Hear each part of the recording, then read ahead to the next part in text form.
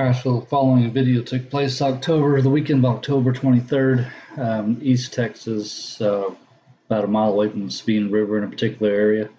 The property owner had a couple of very intense encounters that really bothered him.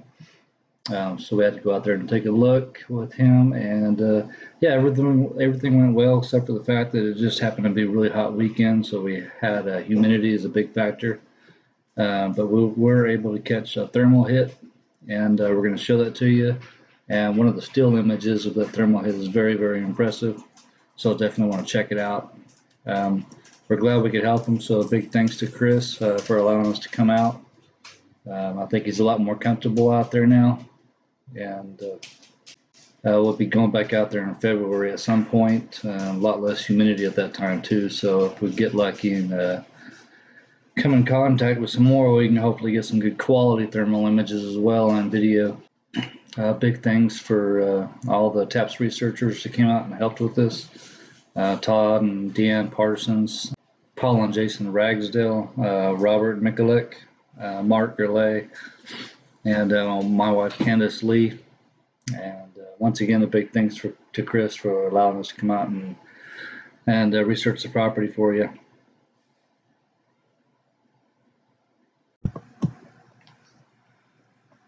Alright, so this is the original thermal hit, and this was seen by Todd Parsons, the eye shine coming from this direction here.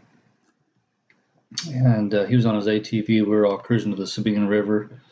It was about 8:40 at night, and Paul and Jason Ragsdale were behind them, so Todd pointed out the eye shine coming from here, and Paul Ragsdale took out his 18 thermal and started videoing this area. And what we have is we have a hit here up in the tree, and we have a hit down here at the bottom of the tree. And you won't be able to see very much on the original, but we'll zoom in, or we'll change the color, play with that a little bit, show you that, and then we'll zoom in, really zoom in, so you can see the movement. And then we'll show you the screen capture where the pixels and colors are modified, and it's a very, very well detailed and compelling pic. You want to see that at the end. Pull up just real slow.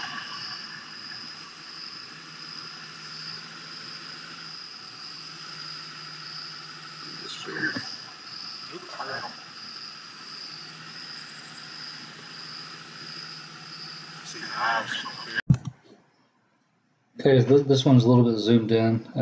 We were able to bring the heat signatures out a little bit with a little bit more color on this. And so we'll play this one, then we'll go super zoomed in on the one on top, right up here, and then the one on the bottom, right up here. So you can see the movement before we show you this still picture.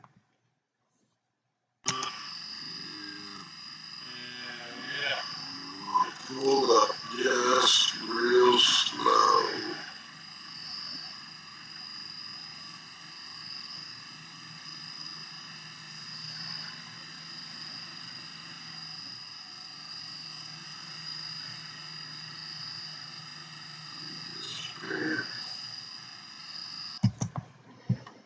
And as you can see by the one that was spotted over here, we weren't able to zoom in on that very well at all to determine exactly, but it could very well be a third. Both of these were moving to the left, which was the same direction we were going down the road.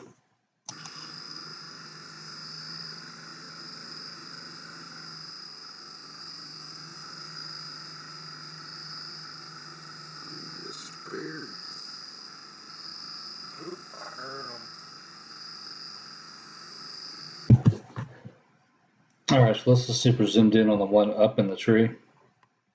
And we're just showing you this just so you can see a little bit of movement. And after I show you this one, then we'll move to the one on the bottom, and then you'll see the still image of this poking out from behind the tree, which is absolutely amazing. Very detailed.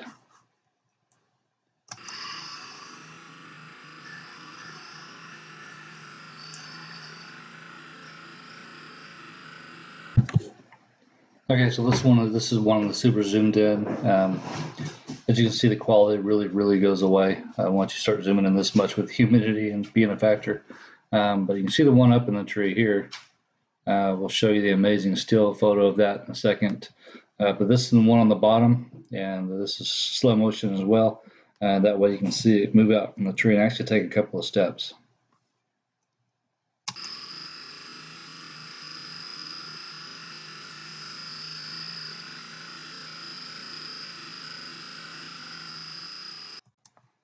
And I'll play that for you one more time.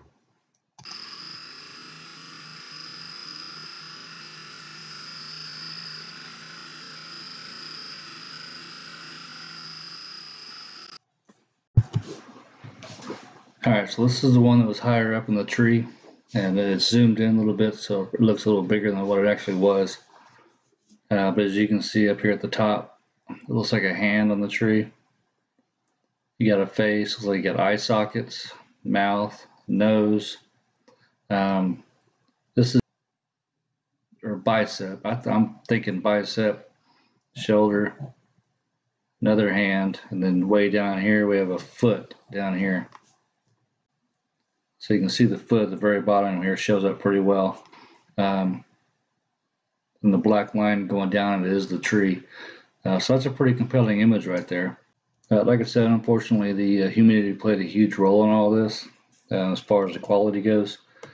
But we'll be getting back out there probably in February, and hopefully we'll get some better images. There'll be a lot less humidity for sure, so if we do capture something, the quality will be a lot better.